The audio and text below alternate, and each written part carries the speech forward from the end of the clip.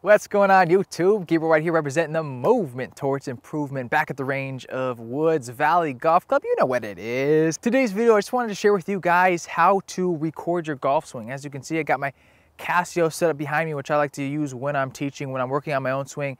It allows me to record my swing in 300 frames per second, which means I can see what the face angle is like as it's coming into the ball. You'll see a lot of the YouTube golf swing videos in that type of frame rate. So this video is going to share with you what I like to look for. A lot of you guys have been checking out the links in the description box and have been sending me your swings, but understand that the better videos you send me, the more information I can give you on what to do. The more information I have, the more precise information I can tell you what to do to improve your swing, short game, putting, etc. First off, what I like to see is a face-on view and a down-the-line view. So face-on would be perpendicular to the camera, facing just right at your chest, and down-the-line view would be behind you. Do not send me any of your videos if you only have one of those views. If you only send me a face-on and not a down the line, I will not review your swings. I need both. It's like 50% of the equation. If I see down the line view, I can kind of insinuate and guess what you're going to do at impact, but face on is just as important, if not more important, than down the line. So send both angles. Obviously, the better frame rate possible. Like I said, this does 300 frames per second. Basically what I'm saying is the slower the video, the more clear and more slow motion the video is, the easier it is for me to pick up everything. So if you guys can, this is absolutely vital. Borrow someone's iPhone 5, iPhone 6, Casio camera, and do as many frames as possible. I think the new iPhone 6 does 240 frames, which is absolutely great. So take your time. I'd rather you wait a week and borrow your phone from your buddy when he's got time and record some swings at the range and send those to me. I can see a lot more and I can give you a lot more information. Another thing is lighting. As you can see, we're out here in the beautiful sunny San Diego, which is great.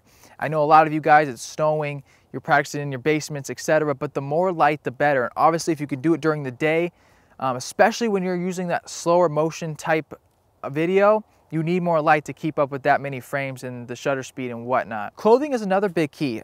Please always have your shirt tucked in, and if you can, wear a contrasting belt like mine. I really like to see pelvic tilts in terms of what the left hip is doing, what the right hip is doing, anterior, posterior. That's my technical terms that I won't share with you in your analysis, but if you could tuck your shirt in, have a contrasting belt, that can help me see what the pelvis is up to. Also, if you're recording with your phone, I have a lot of people sending me swings where they're recording it in portrait mode, where the phone's vertical. If you guys please can, turn it to landscape mode. When you record it in portrait mode, it ends up putting those two big black bars on the side. It's very ugly, so landscape is better. So that's just a few tips, you guys. I'm gonna kind of run you through some of my angles. I'm gonna record myself right now, kind of show you where I would like the camera to be, but also understand the better video you can give me, the better information I can give you. And I've refunded people. I charge $50 for an online lesson, and I just had a gentleman the other day send me a video. His camera was posted up on the floor looking at the sky, horrible frame rate, and he didn't give me a down the line view, and I don't feel comfortable, telling him what I think it is if I don't have more information. I need more pieces of the puzzle, and I probably could have done a swing analysis and he probably would have enjoyed it, but for my own standard, I want to give people serious, actual information, and I need more information with better angles, slower frame rates, better lighting, etc. Also, please, when you do send me your swing, tell me a little bit about your ball striking. Tell me what your big miss is so I can try to correlate while looking at your swing. Okay, I can kind of see why you're hooking it, or why your contact would be bad, or why you're slicing it, etc. You guys. So thanks for watching, you guys. Record those swings, get them to me. Check out the links down below. I want to view them. I might bust out 30 or 40 swing analysis in a day, because that's just the way I do it. I'm getting really good at it. I'm getting quicker. I can see more things now. So yeah, send me your swing. You guys, it's Gabriel right here representing the movement towards improvement. MTI, no la deuce la die, bang, bang.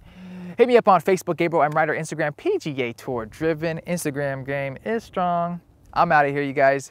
Peace. Okay guys, here we are in the back end of my MTI Nation membership website. We got two courses available right now, the Hawaiian Instruction and the Putt Like a Pro. And me and Kelvin actually just got finished up with a golf training program that is filled with stretches and exercises that are golf swing specific. And a lot of these exercises are quite different than TPI, might I add.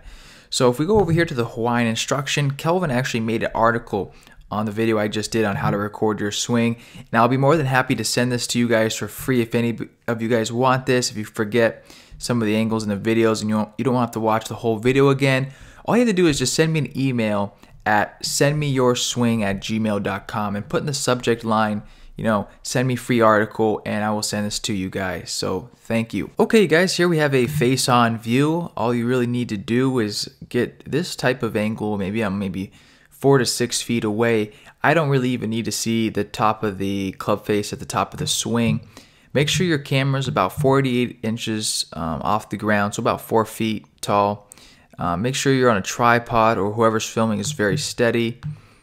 This is a good angle because I can see what the hands and forearms are during impact. I can look at pelvic tilts. I can also look whether your belt buckle is dropping or lifting, so I know when you're going to anterior or posterior, whether that's too early or too late. I can also look at the angle of your spine right here, which I do. And like I said, I can see what your rate of flip is, what your rate of closure, etc. I like to look at the left leg. I like to look at the pelvis movements. And then we go to a down the line view. Try to put the camera about between the ball and your feet. Like I said, 48 inches high the camera should be. And if I could just maybe barely get the top of your club face at the top of the swing, so I can see, mine's a little shut, which I like. I can see where the butt end of the club is. I can look at your trunk balance. I can say look at your pelvic tilts. I can look at your base, your neck. I look at that in terms of rotation. And obviously, if you have a high enough frame rate, I can see your club face angle right here. I can get a good idea for path. I can see what your hips are doing, especially, and need your shirt tucked in, get a contrasting belt. It really helps. And then once again, I can take a look at face angle, path. And I don't look at the swing maybe too far from here, because by then the ball's already gone, and what you do too far after the ball doesn't matter. It's irrelevant. And if you guys want, more than happy to send me a little more of a body zoom. Like I said, I really like to look at the pelvis and spine movements. And obviously it always comes down to release pattern. I can see a lot of funky body movements, but if your hands and arms are stable during impact, you have a slow rate of closure, and you have a slow rate of flip, you can get a lot away with a lot of funky stuff. So thanks, you guys. Send me your swings at sendmeyourswing@gmail.com. Links down below, and I will do my best to help you. Thanks, you guys. Peace.